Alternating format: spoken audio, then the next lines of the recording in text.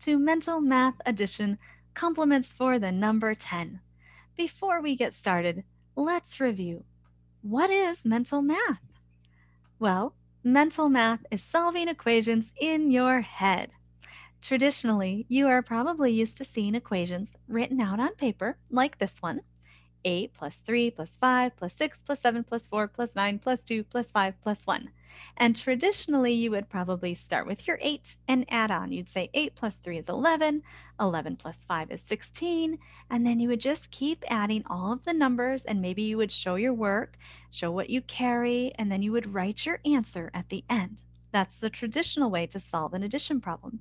Well, in mental math, what we will be doing is looking at equations like this, doing a little calculation in our head, and saying the answer out loud. It's a little bit different. All of the work to solve the equation is done in your head.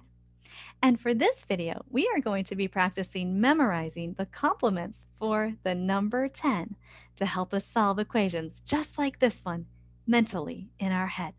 Now, you might be thinking, well, what is a complement? In math, complements are numbers that fit together to make a complete whole. And for this class, we are going to be working with the complements for the number 10, because in mental math, 10 is a very friendly number. These numbers like 10, 20, 30, 40, numbers that end in 0, are much easier to hold in our head and work with.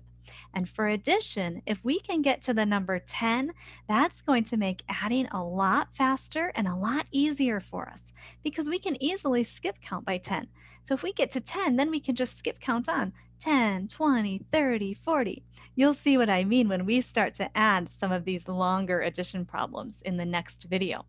But for this video, let's practice memorizing the complements for the number 10. We're going to be learning the two numbers that fit together perfectly to total 10. Having the complements for 10 memorized is one of the most important skills that you will need to begin to be able to solve addition problems mentally in your head. Knowing your complements for 10 is also very helpful when solving equations the traditional way. I have a row of 10 blocks here on the screen. Let's count them together. 1, 2, 3, 4, 5, 6, 7, 8, 9, 10. I have a complete set of 10. Now, one of my blocks is shaded red. I have one red. If my total is 10, how many blue blocks will I have? If there's one red, how many blue? Well, let's count them. 1, 2, 3, 4, 5, 6, 7, 8, 9. There are 9 blue blocks. 1 plus 9 equals 10. 1 and 9 are complements.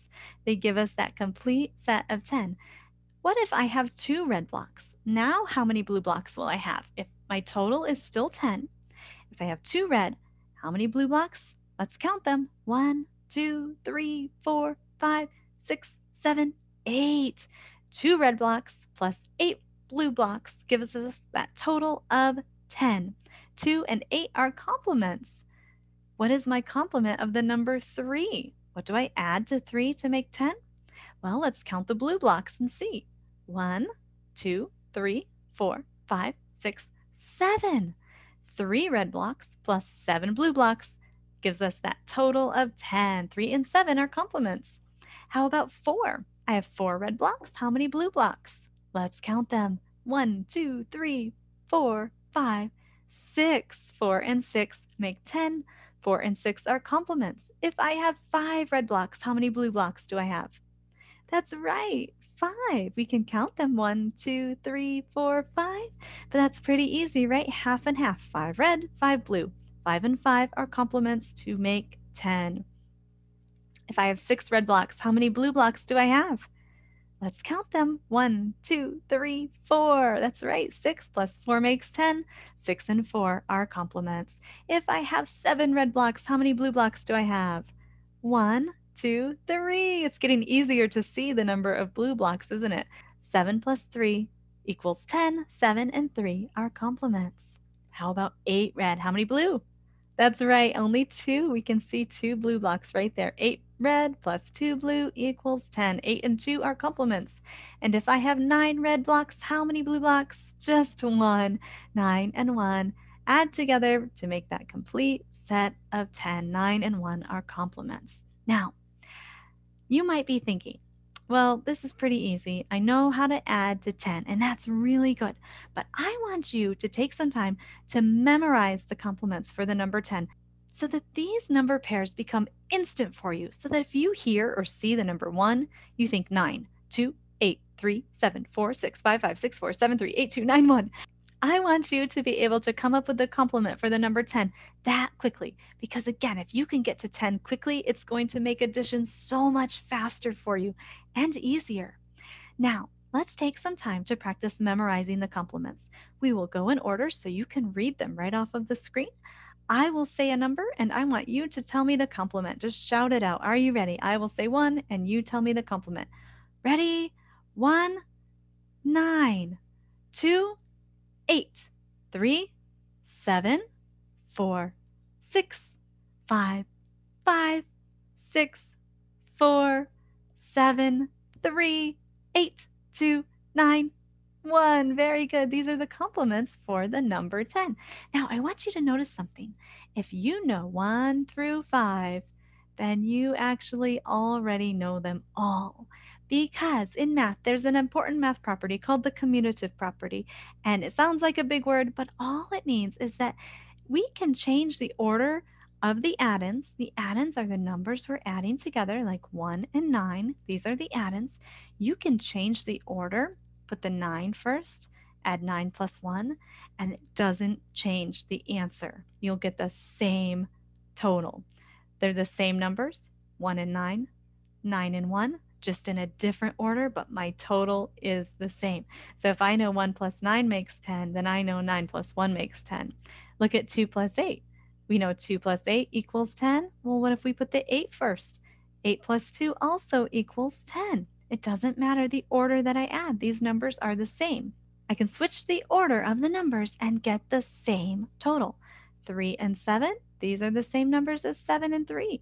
4 and 6, they're the same numbers as 6 and 4, just in a different order, but my answer or my total will be the same. Now, this becomes important and very helpful in mental math because sometimes, probably most of the time, we're not going to be adding in order. We're going to rearrange the equation to make it easier to solve in our head. Now, this is also helpful to remember just with any kind of addition because maybe you're looking at an equation and you see 8 plus 2 and you think, oh, yeah, I know 8 plus 2, that equals 10. Or maybe you didn't know the answer yet, but you started with your 8, your larger number, and you count on 2, 9, 10. You can quickly come up with the answer. But what if you were looking at this equation, 2 plus 8, and maybe you didn't have that memorized yet, and you're thinking, oh, 2 is a small number and I have to add on a lot. I have to add on 8. Well, if you switch the order, 8 plus 2, you might realize, oh, I already know that. I know that's 10. So 2 plus 8 is 10. Or just switching the order to start with your larger number makes adding a lot easier. So instead of adding 2 plus 8, switch it. Add 8 plus 2, and you can quickly come up with the right answer. Okay, now let's take a little more time to practice our complements for the number 10. I have the numbers 1 through 9 on the screen. Let's start with the number 5, and I want you to tell me, what is my complement for the number 5? What do I add to 5 to get 10? 5 and 5. That's right, 5 and 5 are complements. How about 7? What's my complement of 7? 7 and 3 make 10. Very good. What's my complement of 6? 6 and 4 make 10. Excellent. And what is my complement for the number 9? 9 and 1. Very good. And what is the complement for the number 8? 8 and 2. Very good. Okay, let's try one more practice activity. Get these complements for the number 10 memorized. I'm going to bring up a number, and I want you to shout out as quickly as you can the complement for that number. Are you ready? What number do I add to the number on the screen to total 10? Ready? Go. What's my complement of 7? 3. Very good. What's my complement of 8? 2. Yes. What's my complement of 5? 5. Very good. What's my complement of 9? 1. Excellent. And what is the complement of 6? That's right. It's a 4. Very good job. All right. Keep practicing these complements for the number 10 at home. Just say them over and over again. 1, 9, 2, 8, 3, 7, 4, 6, 5, 5, 6, 4, 7, 3, 8, 2, 9, 1. The more you practice saying them, the faster you will get them memorized. And if you get these complements for 10 memorized, in the next lesson, we're going to be using this strategy of finding those complements for 10 and then adding our tens together. And we're going to be able to solve some longer addition problems using this strategy. And we're going to be able to solve these equations mentally. I think mental math is a lot of fun, and I really enjoy this strategy, and I hope that you do too. All right, well, thank you so much for joining me. I hope that you will join me in the next lesson where we will practice some mental addition.